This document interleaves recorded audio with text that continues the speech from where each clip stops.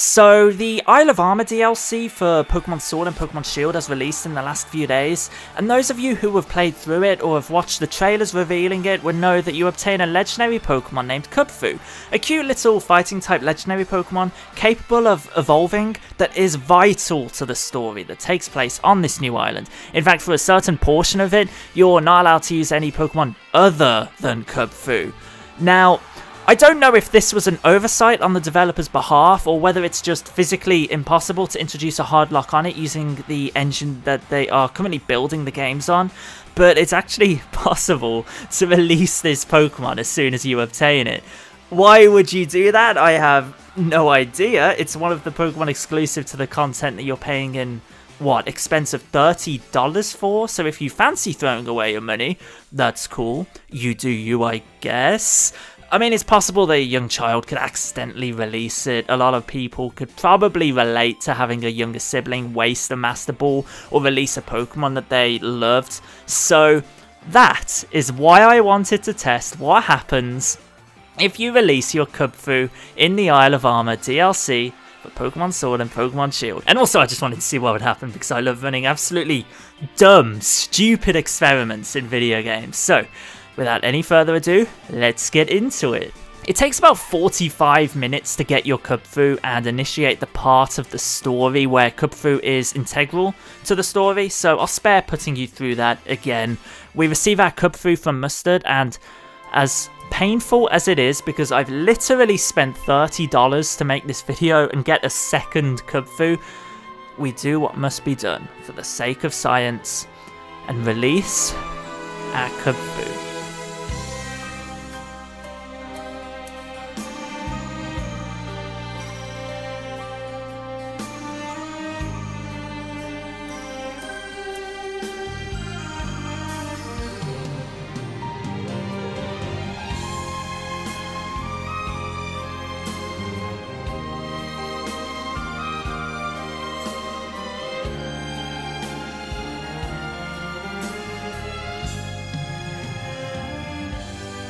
Okay, that was a little over dramatic. Our first and literal only objective from Mustard was to look after Kubfu and to build trust and its confidence by making it our best friend.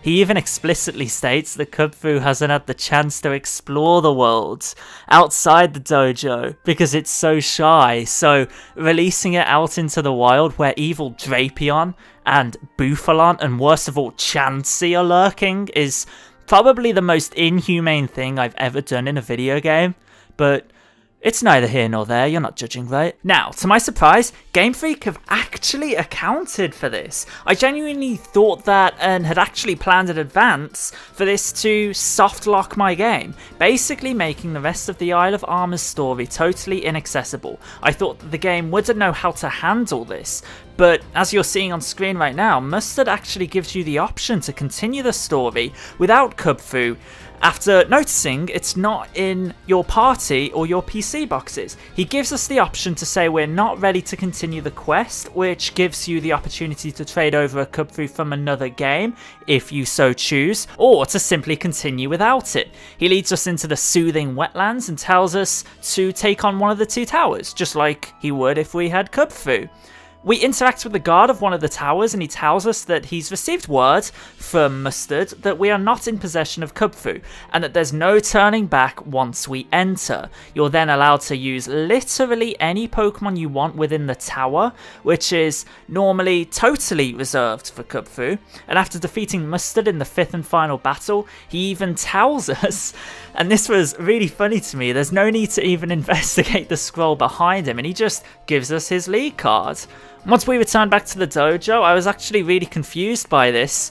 Mustard's just sat there playing Pokemon Quest, as he typically is, and we're not required to battle Mustard one more time like you normally would, and the map's objectives simply tell us that we are free to explore the entirety of Galar at our own pace, essentially confirming we have finished all objectives here in the Isle of Armor. I'm so surprised about this. I'm surprised that this was actually considered while developing this DLC. So the inspiration for this video came from a Reddit thread where someone's son had released their Kubfu as soon as they received it, and they had said that they were soft locked and needed to trade in one from a friend or acquire one in whatever way possible. However, having seen it with my own eyes, I can definitely confirm that this is not the case, and that if for whatever reason you simply despise Kubfu's mere existence, you can release it out into the wild and never have to see its adorable little face ever again in your game, and you're free to complete the DLC, albeit probably not as the developers probably intended. Anyway, I really hope you enjoyed this video. See you guys in the next one.